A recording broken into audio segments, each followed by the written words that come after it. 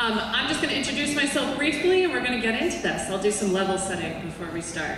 I'm Alyssa Shurin, so nice to be here with you all.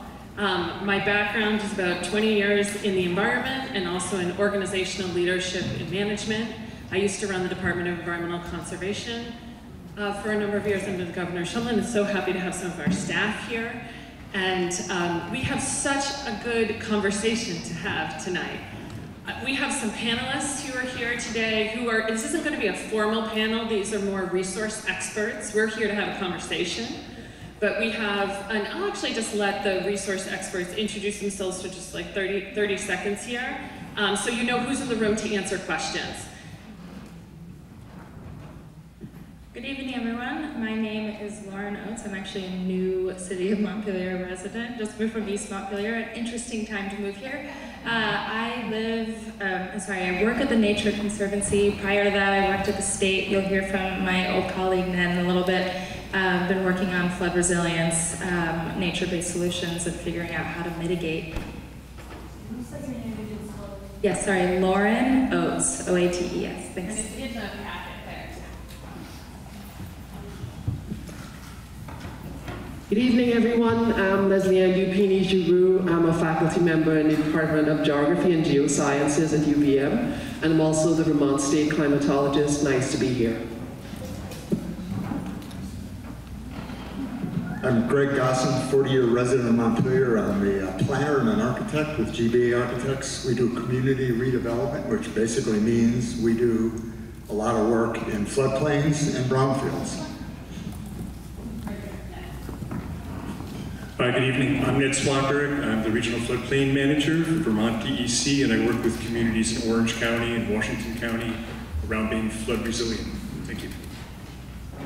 Thank you so much. I think I got all the resource experts. So just to level set before we start our conversation, for folks who were at the recent conversation up at the Vermont College of Fine Arts a couple weeks ago, there was about 550 people involved, 300 in the room, 200 plus online, and that was a very open conversation. That was just sharing people's thoughts at that point. We took those ideas and narrowed them slightly into 8 different groups, which are happening all around the building today. We talked, you know where you are, we've already talked about that. But what we're doing today is we are doing listening on the topic of the river corridor and flooding, and we will work to identify some of the areas where there's energy in this room to focus more attention on.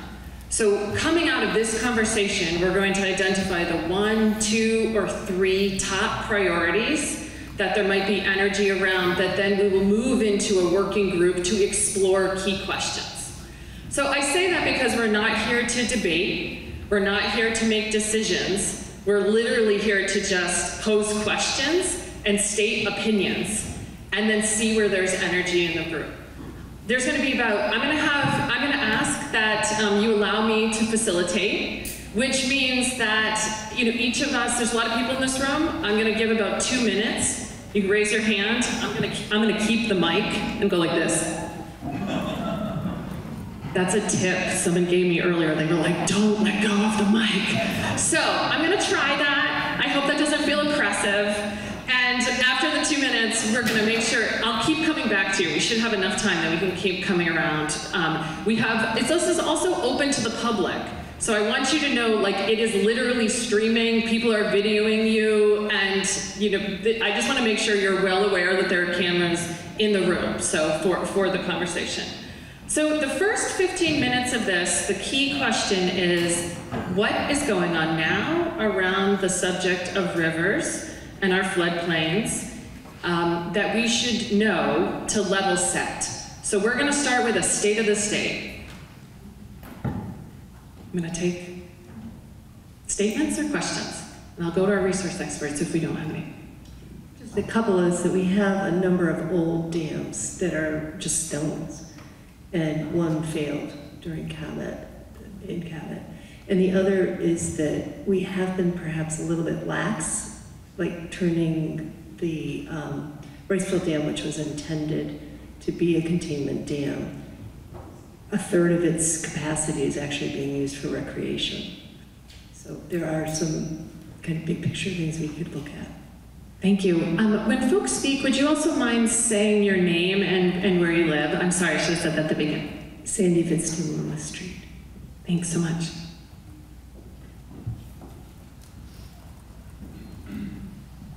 Hi, I'm Paul Bofa. I live in Worcester. Also used to co-own a business here in Montpelier as of a few weeks ago.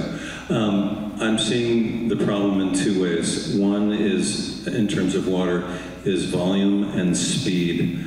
I grew up in Flat, New Jersey, and also a river town. It flooded regularly for years when I was a kid. Army Corps of Engineers came in and dredged the river. End of the problem. I can't say that that would be a solution here.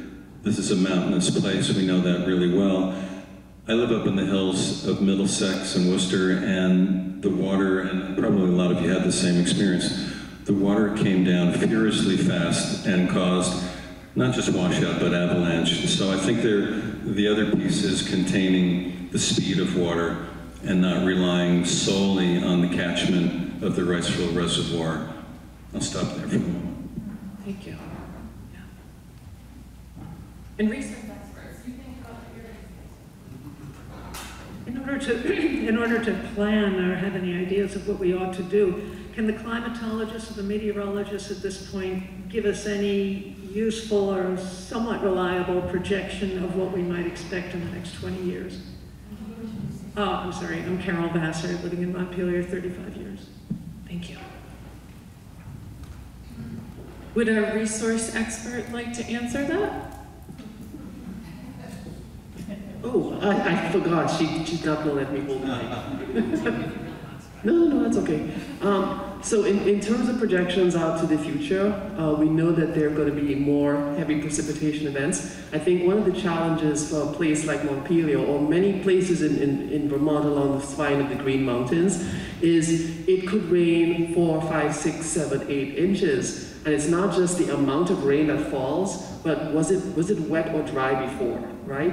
And where did it fall? Did it fall in the headwaters? Did it fall in the valleys? Did it fall in the urban catchment? So all of those pieces have to be part of the answer to the question, and not just how much rainfall itself, because it was almost like a perfect storm here in Montpelier, right? You had pretty much every kind of rain that fell in an urban area that's channelized like this, and so it's like everything that just came together perfectly, unfortunately.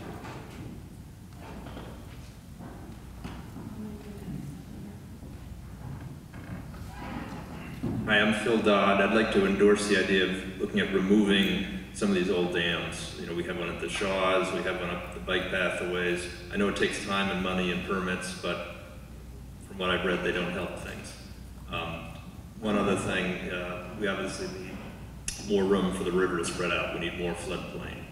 And the last thing I'd say is I'd like to see us bring in some hydrology experts to tell us what's really wrong with the whole system. Can anything be done? Can a new dam be added anywhere? You know, what's the status of things? Yeah, I'm hearing a couple questions about either removing or adding dams, or dredging, or a couple different points are coming up about a rainfall.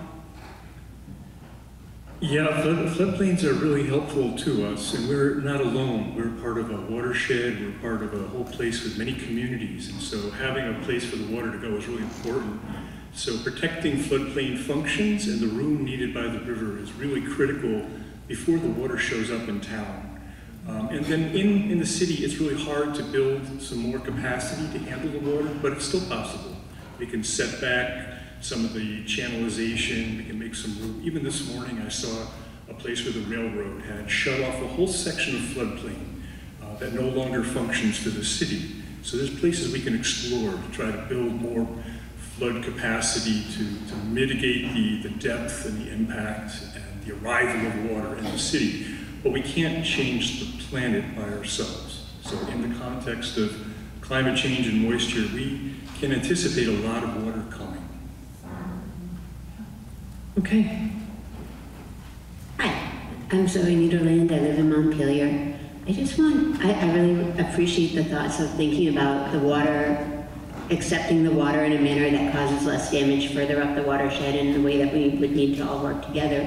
I just want to reinforce the need to work across disciplines. about how do we have less impervious surface, how do we think about what to plant in different places, how do we keep all of the different elements in the state working together. Thank you. I'm going to work down this side of the room, then I'll come over to Corby Griffin, Liberty Street, Montpelier. I'm just curious. It seems to me that what we're really needing and looking for is a combination of things. For me, it seems like dredging might be an issue, might be a positive. But I'm wondering if we can build up, if it's feasible, to build up walls along the North Branch, especially. I don't know if that's feasible, but if it is, would that, how high would they have to be? Would they really be a serious mitigation or not? I don't know. I'm going to come to a resource person about that in just a minute, so think about that, resource people. I'm John Snell, been in the city for 45 years. Vegetation along the rivers is a lot less than it used to be, and many of the areas along the rivers are now plowed fields. We really need to increase the permeability of all of the river areas. This one had a lot of water in it. This storm, I would be interested, while we're close to what happened, to really document it carefully. How high did the water come up? Where didn't it go? I know it won't be necessarily the same next time, but I think understanding what happened down to the inch is important. Thank you. I'll show you this. Everybody's seen this. When more water comes in the downtown section of the river and goes out, it's going to flood. So the water has to be able to go out of the river, past something like this, which is, where this is behind motor vehicles. When things like this jam it up, there's going to be a flood. It's going to make it easier and have less rain to actually flood us. When we have things like this, it's my opinion that this should have been removed from the Winooski River the first week. I have a lot more information, but this is what I'm saying. The basic idea is, the dam, I've been up there and I've got all kinds of pictures of the dam. It's working properly right now. As long as it's working properly, you can't ask that dam to do more than it's doing right now. So therefore, that end, I don't know what you can do, but what you gotta do is be able to smooth the way out so the water can get out quicker, and we can prevent as much as I have right now. Thank you. Oh, I'm sorry. I'm Bill Day, and I live in the Pioneer Apartments, which is in the flood zone, and I have pictures I took all over that place that happened. And there's 60 people living where I live, and there's 40 people that the Montpelier Housing Authority has in the lane shops. That's at least 100 people. There's a whole lot more that will be without a home if things like this don't get corrected. Thank you. Hi, my name is Carlo Roberto. I'm a Positive Pie on downtown State Street. I'm from Plainfield. So I've been here since 2005 downtown, and I've been through 4 floods now, and I say that because we use our basement for prep kitchens, offices, whatnot. And we've had up to 8 feet of water, 3 feet, 5 feet, 2 feet in all those floods. And so I just feel like I've been spending a lot of time observing and dealing with water in my restaurant. But this time it really came in and destroyed the entire restaurant. So, what I keep noticing is the problem I see is that it comes up in the back parking lot of Positive Pie, and on the Julio side, it comes up there, rises up, goes around the front of Julio, starts to flood all of State Street, and starts to take over the whole town from there. I also noticed that, during this flood, places like Sarducci's and the gin shop, all those are fine. There was still capacity left in the main river. So I too had an idea, why don't we build a giant concrete funnel that funnels the North Branch coming into the city, and then a concrete tube that runs all the way out to the Winooski, and we build a park on top. I don't know. but just somehow contain it so that water coming down through the city, you know, if it has to be 50 feet deep, it has to be 50 feet deep, but make it so that water cannot come out of that tube until it gets out to the main river. And I realize it's a multifaceted solution, you know, you probably, the dams, you know, floodplains gotta get figured out, but that's an observation I had, and I just wanted to throw that out there as an idea. Thank you so much.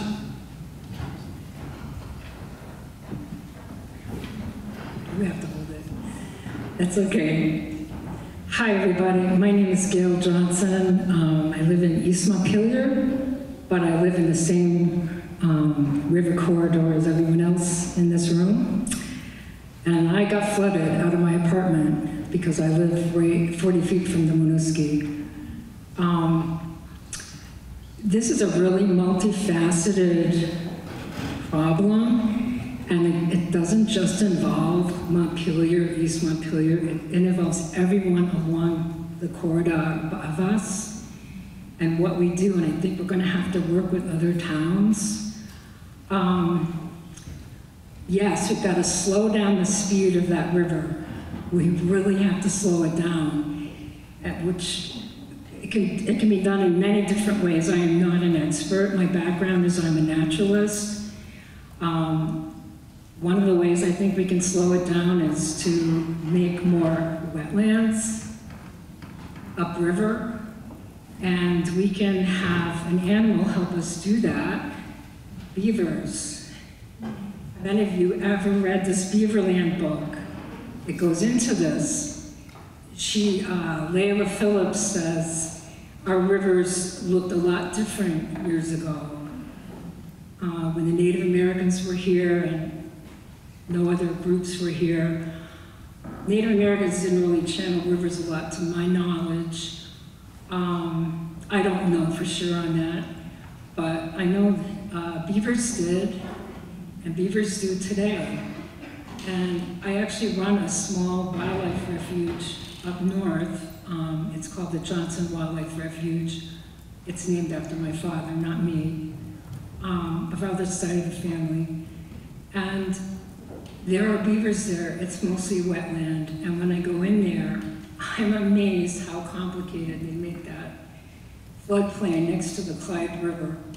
There's pools of water, there's little dams. It changes every year, it seems. They do so much. They help the access to the floodplain for the river. And you may have to pay to move them, but once they're established, and sometimes you have to make it comfortable for them with the right plans and things. But once they're established, they do it. They know what to do. And they provide that conductivity from the river to the floodplain, and they make the water spread, and it's a natural thing, and our rivers were much more like that. Now they're more like channels because we've taken away some of the wetlands, and we need to bring it back more to what a river really is, and we have to find out about that. Thank you. Thank you. My name is Pat Hinckley. I live on Redstone Ave. My wish is that we could ask help from the people who have worked with water for hundreds of years, the Dutch people. They have lots and lots of engineers and smart people who are figuring it out. That's it. Thank you. I am Sarah Norton. I am in the floodplain, but in Marshfield. And I'm really interested in what the last couple of speakers were saying about the floodplains and developing the floodplains. And I would love to hear from the floodplain expert how if you're mapping the areas where you're talking about increasing the space for the river to spread out in, as people are saying. And I would love to hear about where those places are in your thoughts. Thank you.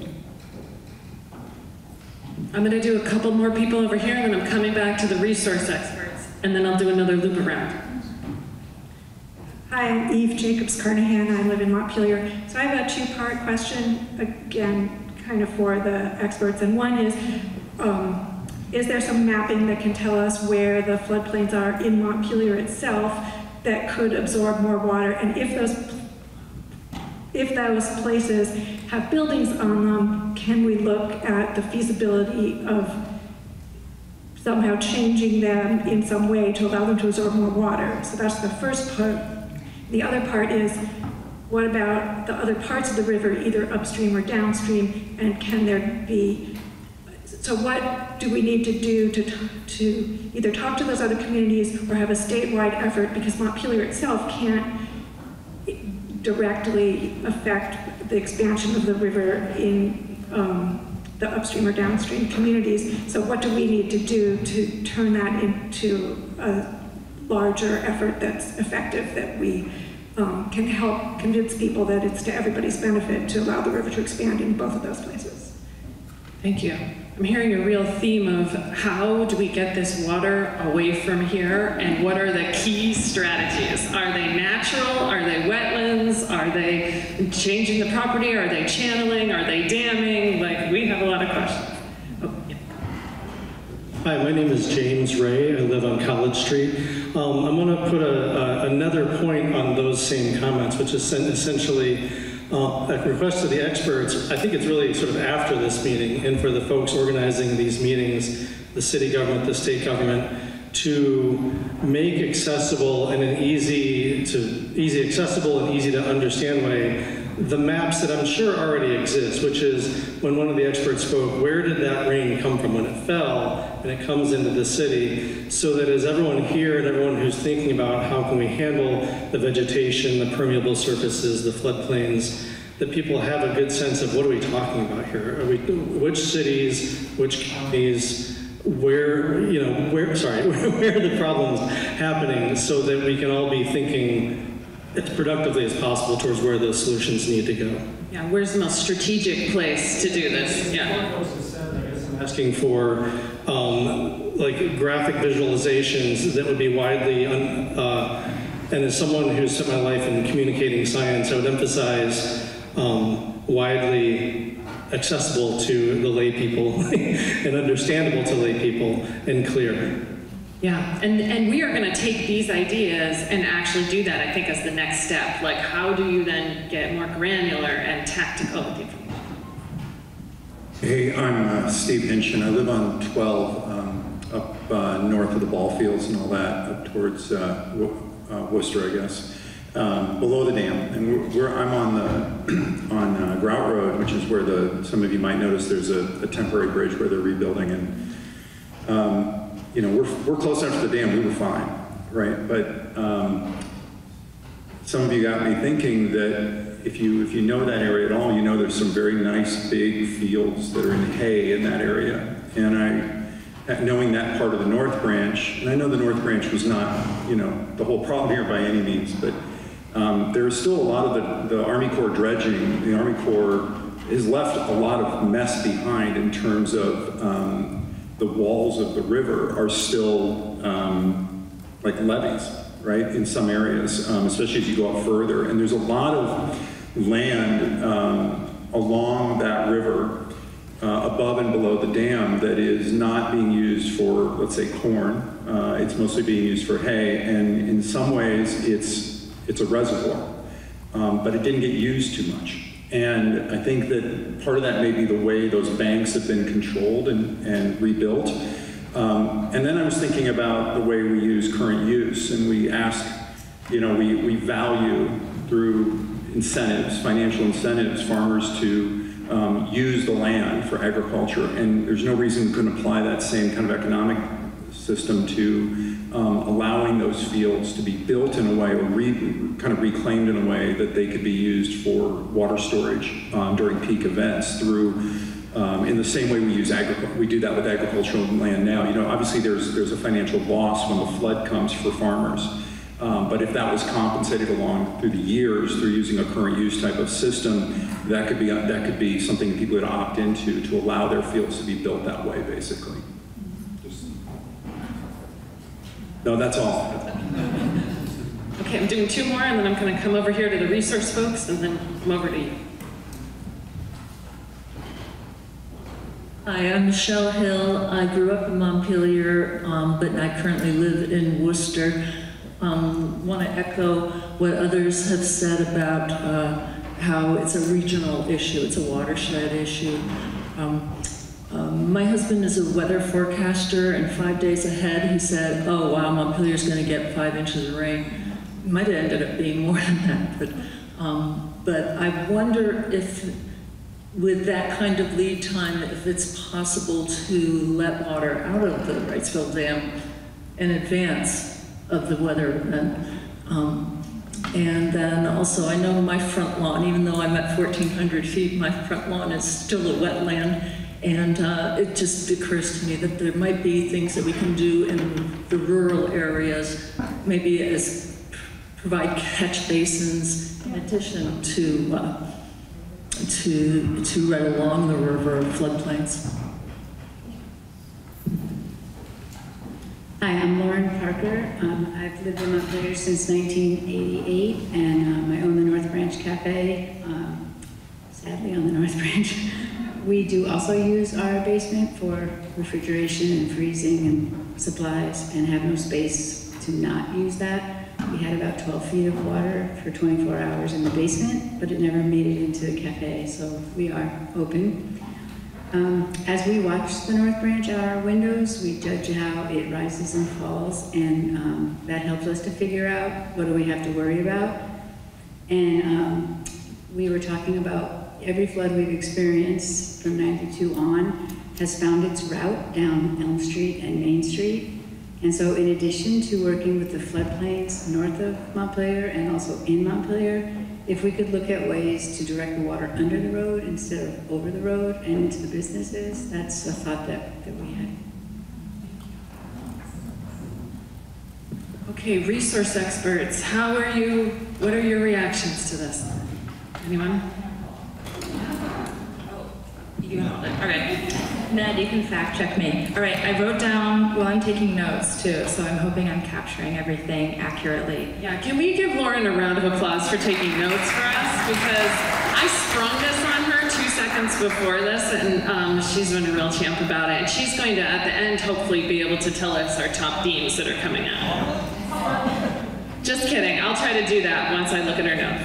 That was sprung upon me in this moment. Okay, so a couple of themes that the other experts will be able to answer to. I'll try to cover a few of them.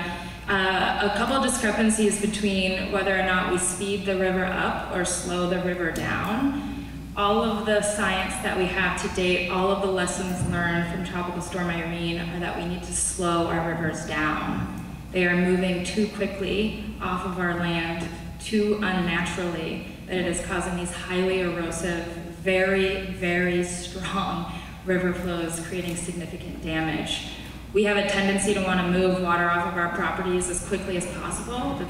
That's like human nature. It's like, oh, we're flooding, like get it off of my property. But that actually causes a great deal of water going downstream. A former colleague of ours, Ned and mine, always said, we all live downstream our upstream neighbors' decisions.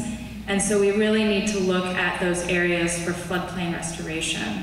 We have dams. Wrightsville performed exceptionally well. It did its job for the city of Montpelier, but there was just so much water, it only could hold so much back.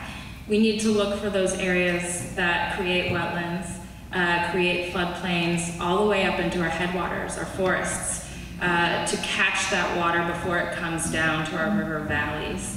Those areas exist in the state. We have a couple of really strong examples. You know, Middlebury effectively was spared from Irene because of the floodplain restoration and swamp work they did on the Otter Creek. Brattleboro has invested significant funding and work along the Whetstone Brook in the city limits to actually spare it from downtown flooding. We have those opportunities in Montpelier and in our neighboring communities, and we need to kind of look at the watershed scale, the reach of the Winooski, and where we have opportunities for down and upstream restoration. Can I come back to you? Yes. Okay. I do. So first of all, say hi to Roger for me. And the other two things I wanted to really highlight, it was listening to, I think, the last of the comments with if the same place keeps flooding and it's going below the ground, it makes me think of places in Burlington where that happens, because there used to be a ravine that flowed through the city. And once you identify where the lowest point is on landscape, even if it doesn't look like the lowest point today, it'll always continue to find that. And so I really want to echo, James, your comment about that mapping and the visualization, because once you see a 3D of what it looks like from headwaters to wherever we end up, that'll give us a sense of where the water will naturally flow, regardless of where the buildings are from a topographic perspective. So heartily echo that. I'm going to basically echo a lot of what's being said. We need to let our rivers breathe. And that is a larger question and problem than just Montpelier.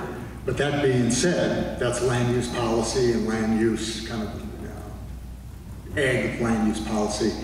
Looking to the Dutch, I think, is good, actually. That's a great suggestion, because the Dutch have been living with this for years. They have retooled their entire agricultural industry around floodplain agriculture, so that they've got it now. Now, if you get into Montpelier, our tidy little town, there still are some opportunities for us to treat our floodplain properties better than we have been. And I think we should start instituting floodplain issue policies towards development and saving our floodplain properties in this community. We've got a lot of them on the North Branch. We've got a few of them only on the Winooski, but there's still some significant properties that we can do some better jobs with. I want to recognize that I said we were going to do 15 minutes on the state of the state and then move into talking about solutions. We are doing both of those things, which is totally fine. I just want to recognize that we're looking at also short-term and long-term solutions in this conversation.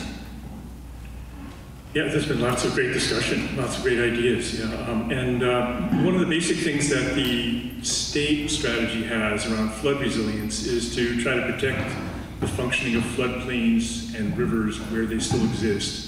So leaving room for the rivers to adjust laterally slows them down and allows them not to become too deep and to be able to flood in many smaller places before it all piles up in the village or in the city. So that's the best thing we have working for us. When we create walls and block it in, we end up pushing the water on our neighbor.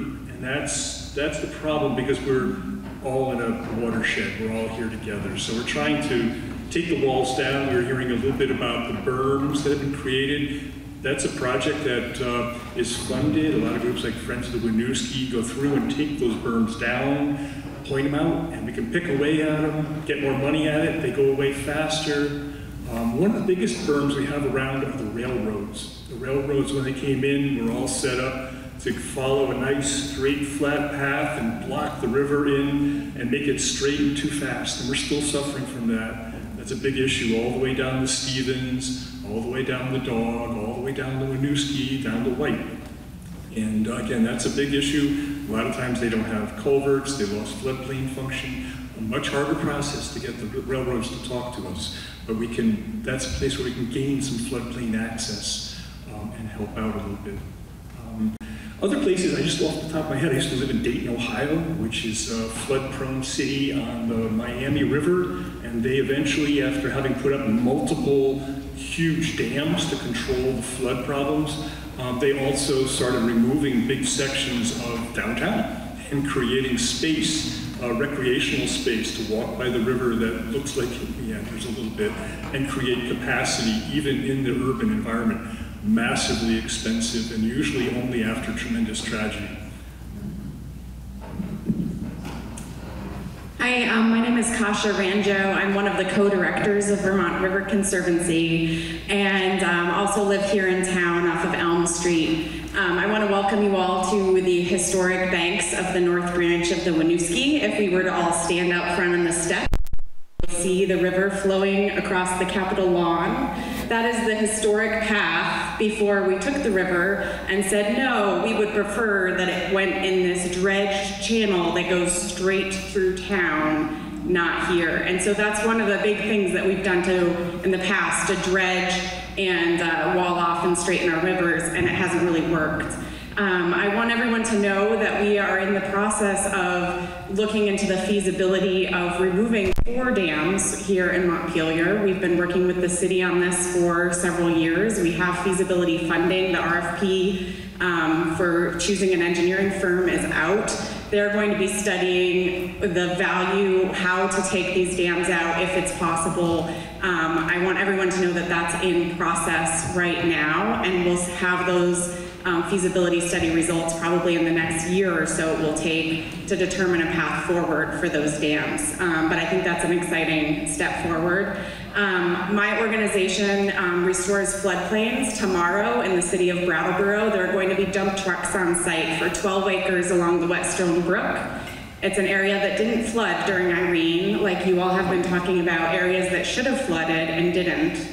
And we're gonna be hauling out 200 years of industrial fill and restoring that floodplain and wetlands right in the heart of Brattleboro and giving the city a park downtown. That's the kind of project that I think we can do here in Montpelier as well, and we need to be looking both upstream and downstream of our cities. Wetlands are a huge piece of the puzzle. My organization, Vermont River Conservancy, we hold easements upstream and downstream of town. A landowner sent us photos of her easement in Worcester and these beautiful wetlands the day of the flood. And she looked upstream and it was a raging, fast channelized river where the road was closed because it was too fast and jeopardizing the road. And she turned her body 180 degrees and the river across her easement stopped. The water turned into a lake. You could have a heron fishing there. It stopped the river. And then it's channelized again and it goes super fast to continue on. But when we do those kinds of projects, both upstream and downstream, and look within our borders and beyond our borders, we can actually slow the river, and it's the natural function and restoring the natural processes that can do that. So thank you. Thank you. What she was saying, I think we have to look at, because we are a mountainous, hilly area, we have to look at what's happening down, because the water always goes to the lowest point, and so we have to do things up high too, to build ponds and things to slow it down before it even hits the river. Kind of like what you were talking about, but even higher off of the river, right where the river is. My name's Barb, and I'm Barb Alpert. I live on Berry Street for 18 years. I'm Jill. I live in Montpelier on Redstone. And I'm just curious about what is going to come. I guess probably moving, fast forwarding a little bit, but so many brilliant people here, like how are these engineers and river people and climatologists and environmental engineers is there a way to come together and come up with a comprehensive plan, and suggestions then we can look at it and say, oh, that makes sense. I mean, I think it's great to get all of our input, but I know for me, I'm not smart enough to figure this stuff out, and I want to see a comprehensive plan, from the experts. And I don't know how that's going to happen, if there's a plan for it. I think that's actually the next step. So the vision here is that the next meeting would be with the experts who ahead of time considered the questions that we put forward and came with some suggestions. Like, these are the top 5 most strategic areas you should have wetlands or buyouts to slow the river down, or things like that. Thank you. I wanted to pick up again, Barb, a couple chairs down from me, and others in the room have talked about the upper part of the watershed. That's where I live. And the thing, bless the towns, is because they're working so rigorously and furiously to build back these ditches and culverts, but it's all rocketing in a downhill, linear, high-speed direction, and the thing that's missing are these diversions to, and I don't know the hydrological terminology, but some kind of catchment ponds that would divert water and hold it at much higher altitudes. 500 feet, 1,000 feet, 1,500 feet above the river plane.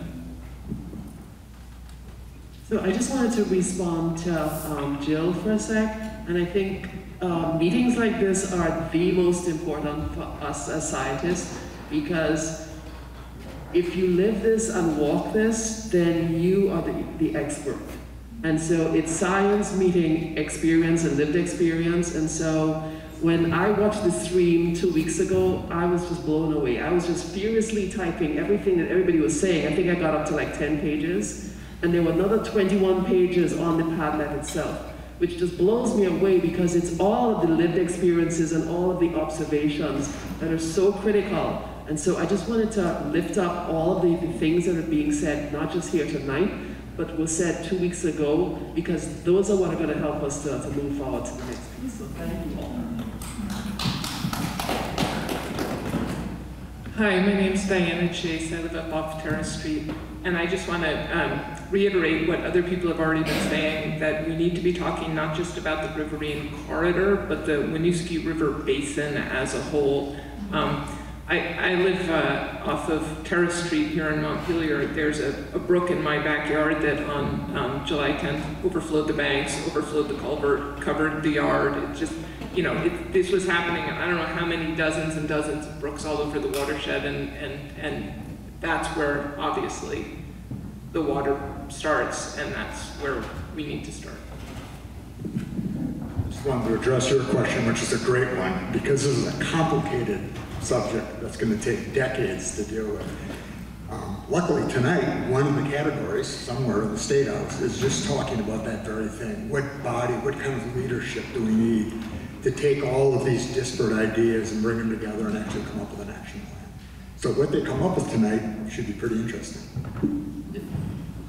All right, coming back around. Yeah, I'm Tim Murray. I lived in Montpelier for most of my life, and a lot of great ideas, but I also think you just mentioned decades, right? I don't think our city has decades. So I don't know what the answer is, but all of the great businesses in town, it's gonna happen next year, right? So sure, we can't do all this stuff in a year, I'm sure, but I think we do have to get really organized and have leadership in the community to work with the state government, the federal government, to really start looking at this. If we are gonna do more watersheds, these are all watersheds that aren't in Montpelier. we don't have enough watersheds in Montpelier to stop the Winooski River from flooding. So how do we coordinate that? How is that possible to create watersheds in Worcester or in Morrisville or wherever, right? So that's pretty complicated, but I do think we have to be very focused and try and move things forward more quickly than we have. I'm not sure historically what happened after Irene, and I'm sure I don't remember having this much energy in the community and this much discussion, and I'm not really sure what we did, to be honest with you, watersheds and how much we got in place in 10 years, but it wasn't enough, obviously, right? So I think I think we should be looking in a shorter window to try and move everything forward. Are there things that we can do in the short term? What are those short-term solutions too? Hi, I'm Thomas Weiss. I live in Montpelier and I've done hydrology work. And one of my observations is that the flooding on the North Branch is caused by the Winooski. The Winooski rises so high that the water in the North Branch backs up beyond the Spring Street Bridge. And so what little water is coming down the North Branch, which is only about 10% of what's in the Winooski at that point, has nowhere to go other than Elm Street and Main Street, as well as its river channel. And so I'm thinking that don't ignore what's going on in the North Branch Basin, but that in order to really reduce flood levels in Montpelier, we have to work upshed in the entire Winooski River Basin and not the North Branch Basin as in the shorter term. Hi, my name is Lynn Wild, and I live in Montpelier over on St. Paul Street. And our house was one of the very few houses on St. Paul Street that did not take on 3 to 5 feet of water in our basement. And it was because of a number of reasons. One, we have a giant cottonwood tree in our yard, and it fields about 200 gallons of water a day. It's surrounded by hazelberts, which are taking up more water. The soil is healthy soil. It is mulched. It has got deep-rooted plants in it that also take up water. And the soil has become a soil water sponge. The neighbors that we have were amazing. They put sandbags by the driveway to divert the water from Loomis Street away from the back of our house. We have downspouts that direct water to the street, and we have a sump pump that could not keep up with all of the water coming in till our neighbors put in the sandbags in the back. But all of those things were required to keep our basement dry, and it did. So what I would like to highlight are two things. We need to look at the plants on the ground that we have around the floodplains and around our homes. We need to plant the plants that take up water and that can hold the soil in place and that can make the soil healthier. The second thing we need to do is have healthy soil. And we can have soil that has roots 1 or 2 feet down, and it doesn't take 10, 15, 20 years to create healthy soil. This is being done all around the country right now, and there are experts here in Vermont who can help us with this. So I just want to say our neighborhoods can also be floodplains and recharge zones. We just have to look at our grasses and lawns a little differently. I just want to point out those are some short-term ideas right there. Some more green spaces, some more plantings, deeper roots. Those are some good shorter term. Hi, my name is Chris Piatek. I also live on St. Paul Street. In addition to the up watershed, improvement of floodplains and riparian habitat, I'm also very interested in increasing our riparian habitat through downtown Montpelier. One of the questions that I have is about the choke point when we get to the confluence of the North Branch and the Winooski. And so I'm curious how much upstream improvement of habitat would help if nothing is done about that choke point. Another question that I have is about if there's any engineering benefit. I know there's a wildlife habitat benefit to a bottom release dam for keeping water temperatures cool at a consistent, a fairly consistent temperature year-round. I'm wondering if there's any flood mitigation benefit to that as well. If we could look at comparisons on how the Waterbury Dam and Waterbury Reservoir did during this most recent event versus how the Wrightsville Dam did during this event when it came, I guess, within a foot of going into the spillway. Yeah, I just had a thought occur to me. I really like the idea of floodplain improvement, but I'm also, as the gentleman over there was concerned about, I'm also concerned about short-term, immediate. How can we make sure if this kind of rain happens again next year? And I'm wondering, I know we don't want, I get it. It makes sense to me now that dredging or building walls is probably not the best way to go. But I'm wondering if we actually lowered not Main Street, but State Street, and used the actual street as an avenue for water to go, would that actually help in the form of a flood? Interesting question. Hello, Donald DeVoyle, Montpelier resident. I just wanted to throw out a more long-term thinking idea because this is not a short-term thing. And it's not to suggest a lot of the other ideas aren't also important, but I want to suggest that given how climate in the Northeast has already shifted and what the projections are telling us moving forward, I think we need to be able to come to terms with the reality that we are probably not going to be able to stop flooding, categorically. So what does that mean?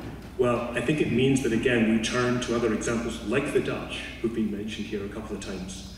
And I think a lot of people know the Netherlands as this country with this long history of being able to keep water out. But what maybe isn't as well understood is what the Dutch have been doing more recently. And in many cases, they've been giving some of their land back to water, even though it's one of the most densely populated countries in the world, low-lying. Their projections are telling them that they cannot keep the water out in some places. And so what they're doing is they're moving through zoning and things like this to these long-term strategies of saying to people, you can live here, but understand you are periodically going to get flooded out. So you have to learn to live here in a way that it doesn't devastate you when it happens. This is not an easy thing to do. I think it's a really big long-term change, but I feel that we might benefit from adopting some of that mentality here as well. Coming over.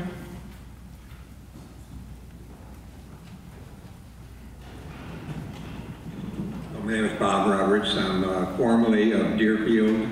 I found a solution about 10 years ago. I bought an old sailboat in the Keys and lived there in the winter, and an old sailboat up here in the summer and lived up here. Now I'm here permanently. I'm going to be building a small tiny house in Montpelier, looking for a site to put that. But I'm listening to a lot of things here. One of the main things you got to come up with is make sure that we have a good relationship with all these agencies that we're working with, particularly the Corps of Engineers. And they're the ones that have the deep pockets and are going to be able to pull together this thing. They've been doing this all over communities, all over the country, and I've got some further information that I'll be sharing with you later. Thank you.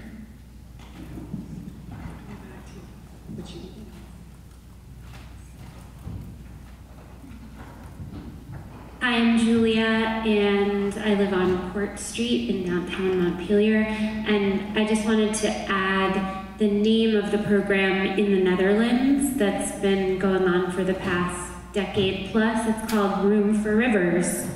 So if you want to look it up, please do.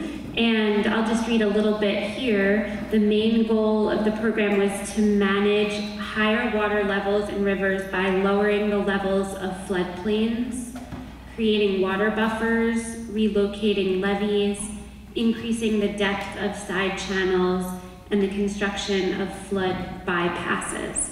And they have videos and text that just great content for all of us to educate ourselves on. Thank you. Hey, come. Did a great job. Yeah, I'm Elizabeth Courtney. I live on Clarendon Avenue, where it's high and dry, but there's still a lot of rot going on in the plant life all over the city. I'm sure you've noticed. What's occurring to me in this discussion tonight, and it's great, there's a lot of good information coming in. I think Jill expressed an interest that I'm interested in too, which is long-range planning. All these good ideas are going to cost something. And we need to figure out a way to sell what it is we're doing before we do it, after we do it, and while we do it. And what's occurring to me is that we sell, Vermont is very good at selling ski areas, recreation, biking,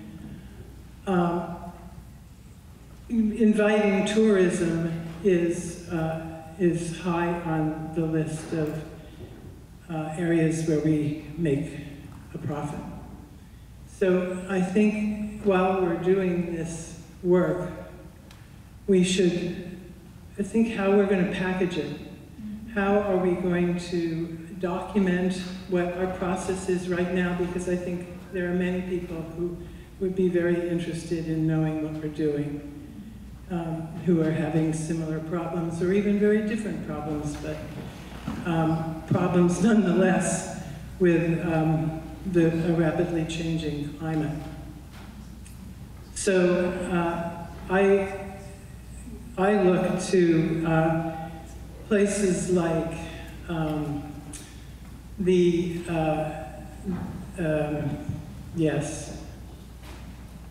New York City dilemma of what do we do with the High Line?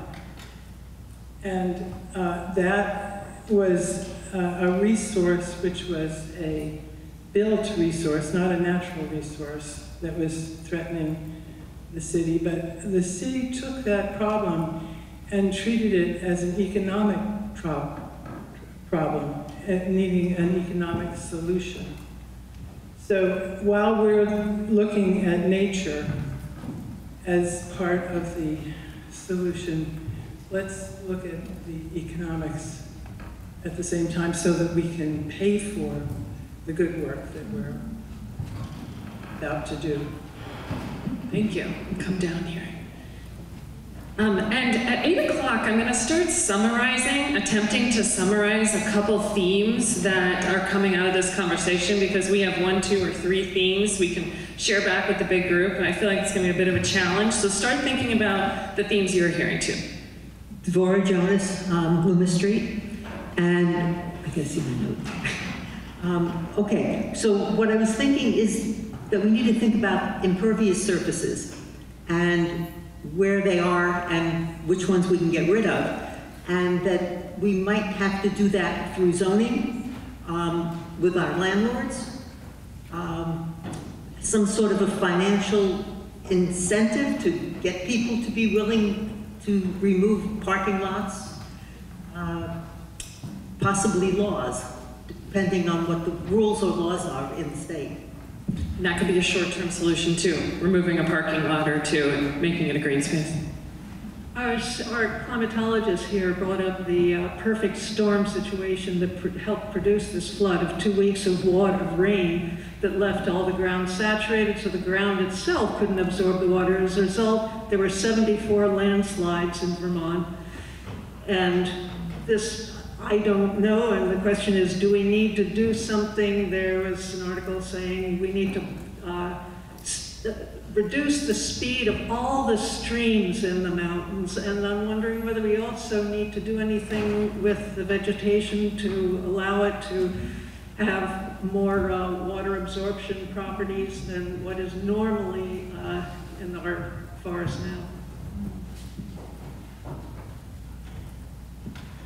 now. Tom Stearns, State Street. This question of the river as our adversary is something that really strikes me as a sad perspective.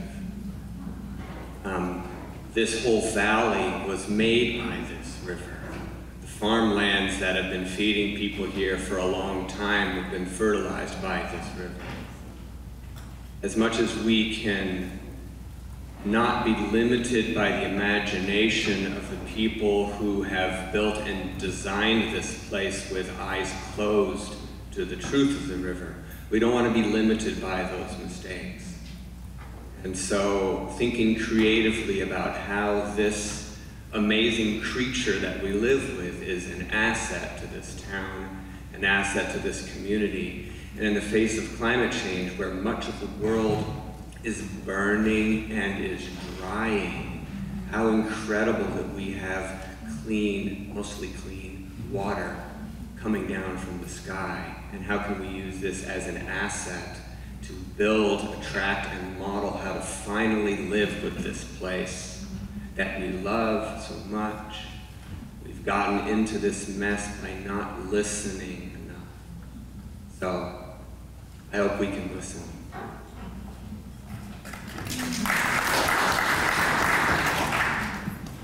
Hi, Howard Michelson. I live on Sunset, well above the floodplain, fortunately for me.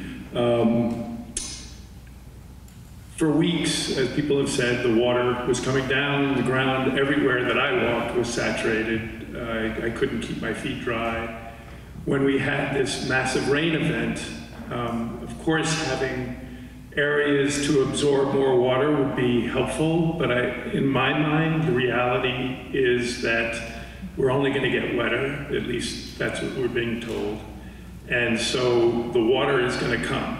And it doesn't matter how many different ways we try to mitigate it, that we're in a valley here and it's going to flood. And so I think the long-term solution, there's plenty of things to try to do in the short term, but I think the long-term solution is we have to figure out how to deal with downtown flooding. And whether that, I mean, the unimaginable of moving the downtown is always, talked about. But if there's ways that we can learn from other places for dealing with flooding and maintaining the business district in the same place, it seems like that has to be the long-term solution, at least in my mind. James Ray. I wonder if the landowners, the farmers, the farmers and landowners who are throughout the watershed, we've been talking about slowing the rivers down and the work the Vermont River Conservancy is doing. I wonder if there's an opportunity going forward to say, you have a tremendous service to offer, and you should be compensated for that service. And that service is, will you landowner, will you farmer, work with the experts at hand to allow certain parts of your land to flood when nature wants it to. Recognizing then that we as a state will say thank you for this service, and we will pay you for this service, so that when you have a farmer who loses his or her crop, they're not losing a crop, they're actually gaining an income for providing the rest of the state an incredible service of a field that's absorbing our water, or a landowner who has woods to offer to this service. I know this melds with the finance committee next door, but I think there might be some answers there that honor the rivers, honor landowners, slow the water down, and recognize as a resource to be offered. Thank you. I am going to go back. Okay, you want to clap? You can clap. A lot of participation. Appreciate everyone's perspective. Thank you. I'm going to read back, given the time, some of the themes that came out of today. Yeah. All right. Well, some of the things that, well, first up, Lauren, thank you for taking notes for us. Really appreciate you.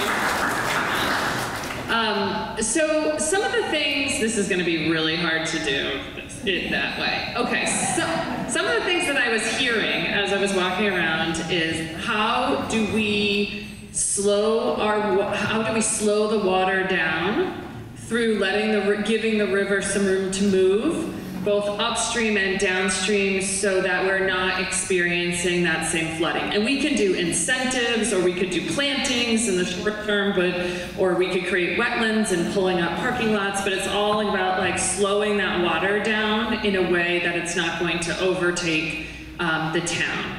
That's one kind of primary thing. I'm also hearing a lot of engineering questions about when engineering, either removing or adding dams or different engineering steps would be helpful here.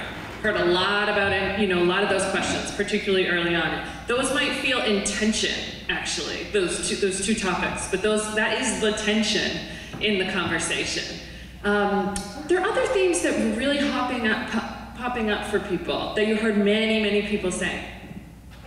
I'd like to say that we heard people saying, I want to see the data, but some of us, like lots of people in the room, know their angle, and there's really rich data out there.